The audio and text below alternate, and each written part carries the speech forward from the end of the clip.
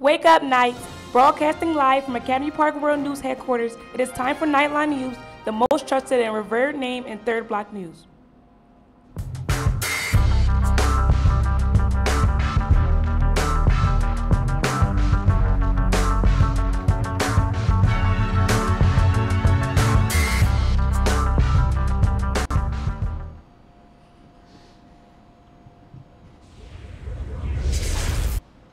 Good morning, AP. I am Amadou. Today is Friday, March 2nd, and it is day 1. Today it'll be high at 41 degrees with low at 35, and rain and wind are expected. Now, Zane, what are some of the important things happening at AP that students should know about? Why? Thank you for asking, Amadou. Juniors and seniors, if you're interested in the Religious Liberty Essay Scholarship Contest, please see your counselor for details. Deadline is March 9th. Please follow the Guidance Department on social media for updates and scholarship information. Facebook, Academy Park Guidance Office, Instagram, APHS_guidance_office. Juniors and seniors, there will be a field trip to Universal Technical Institute on Tuesday, March 13th. Students who are interested in visiting the campus must sign up in Mr. Thomas's room by Tuesday, March 6th. A permission slip must be signed by teachers and parent/guardian in order to attend. Please see Mrs. Parenti or Mr. Thomas for more information. Frosh. The classes of 2020 and 2021 are hosting the Springtime in Paris Frosh Dance on Friday, March 16th, from 7 o'clock p.m. to 10 o'clock p.m. Tickets are $15 and can be purchased in rooms 245, 241, 150, and 355. If you are in 9th grade and have any questions, see Mrs. Farr or Mrs. Secrenti. If you are in 10th grade and have any questions, see Ms. Tallarico or Ms. Mullen. Scholarship information. Collindale Scholarship. Any senior who lives in Collindale and would like to apply for the Collindale Scholarship, please get an application from the Guidance Office. Ann Klinger-Burns Scholarship. Students interested in the Ann Klinger-Burns Scholarship must have a 2.5 cumulative GPA. See your counselor today for additional information. Medical careers. Any junior who's interested in medical careers next year, please see Mrs. Kaiser in Guidance ASAP. Seniors, get your $125 senior dues in as soon as possible to Mrs. Kluza. You can pay some now and some later. See Mrs. Kluza with any questions. Students, remember, tutoring is still available every Tuesday from 2:15 to 3:15 in room 220. And now here is Imani with your sports and club announcements. Thank you, Zane.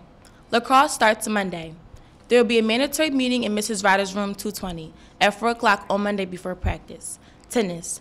There will be no boys tennis workouts today. Regular official season practice begins Monday on the courts right after school. Be prompt. Baseball season is almost upon us. Tryouts are this Monday, March 5th, and Tuesday, March 6th.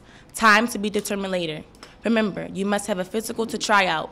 There will be practice today from 3 to 5. Be ready for outside on the blacktops. No spikes yet. Or the inside gym. And now, Knightline News presents Amadou and Zane with your Black History Month trivia question. Thank you, Imani. Today is the last day of Black History Month trivia. Good luck to those who participated. Next week, we will bring our trivia competition for Women's History Month. Yesterday's Black History Month trivia question was, the movie Black Panther was directed by Ryan Coogler. What was the title of Coogler's first film? The answer is Fruitvale Station. Fruitvale Station is a 2013 American biographical drama based on events leading to the death of Oscar Grant, a young African-American who was killed in 2009 by a police officer at the Fruitvale District Station of the Bay Area Rapid Transit System in Oakland. The film stars Michael B. Jordan as Oscar Grant, and Forrest Whitaker is one of the film's producers. Kevin Durant and Chad Michael Murray played a part of BART police officers involved in Grant's death. The name of those officers were changed for the film. Fruitvale Station debuted at 2013 Sundance Film Festival, where it won the Grand Jury Prize and the Audience Award for U.S. Dramatic Film. It was also screened at the 2013 Cannes Film Festival, where it won the award for Best First Film. The film was released in theaters on July 12, 2013, to widespread critical acclaim.